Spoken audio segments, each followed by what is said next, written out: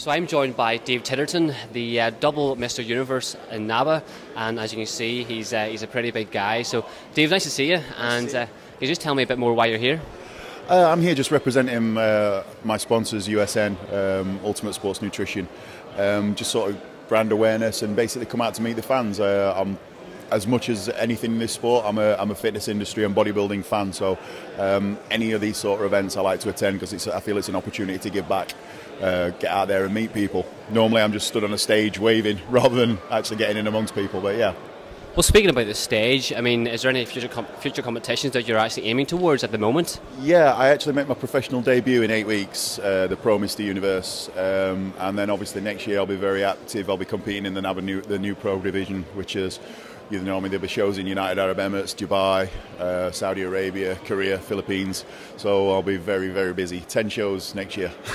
10 shows? 10 shows next year. Wow, okay. So what actually took you into the industry? Why bodybuilding? I kind of found bodybuilding by accident. I actually started life as a boxer, and in at the end of 2003, I'd got a little bit of an injury. I'd always gone to the gym to sort of do strength training to make myself strong for the ring, but I went to the gym to rehabilitate a little bit of an injury around my knee, and the gym owner said, "Oh, you've got really good genetics, you should compete." So 8 weeks later, I sort of entered my first show. I didn't know anything about first timers or novices. I jumped straight into the Class 1, which is the heavyweights, and I won it and won the overall. From there, 5 weeks later, I finished top 5 in the British Championships and sort of took off from there. Wow, well, we can all see that you've come a long way since then. Yeah. I mean, see, in terms of the show today then, what do you think of it so far?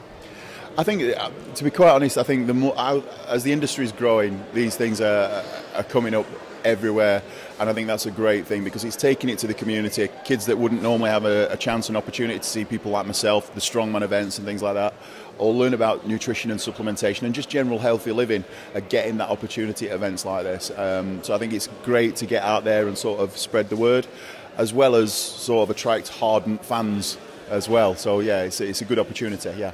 Well, it's a pretty obvious question, next one, but what's the kind of main event that you'll be looking forward to over the course of 2 days? Well, believe it or not, I'm presenting at the bodybuilding show tomorrow night, but I am actually quite looking forward to the strongman event as well. I always quite like watching those, yeah. I'm assuming that you would incorporate a lot of strongman kind of exercises into your routine?